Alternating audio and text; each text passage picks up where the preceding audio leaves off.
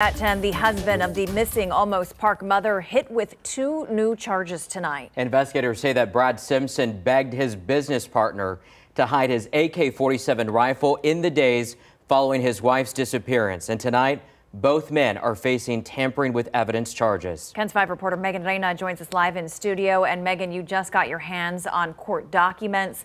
What else are you learning? Well, EC's earlier today, we learned James Cotter, Brad's business partner, was arrested Monday for tampering with evidence in this missing persons case. Well, according to court documents, that's because he allegedly hid Brad's illegal machine gun behind his bedroom wall, and a search dog found it yesterday. 65-year-old Cotter was arrested at his home following the discovery. His bail was set to $500,000.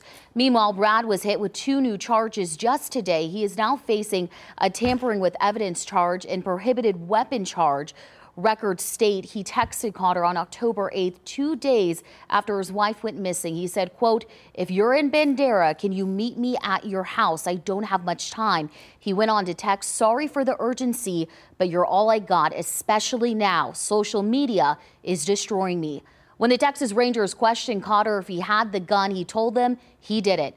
Meanwhile, since October 10th, Brad Simpson has been facing an assault and unlawful restraint charge. He's accused of assaulting his wife, Suzanne Simpson, before she went missing. The ATF also filed a charge against him that day, accusing him of owning an unregistered gun.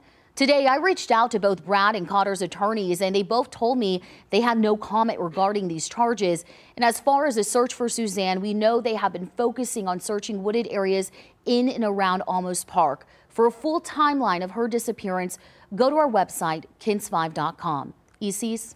Thank you, Megan.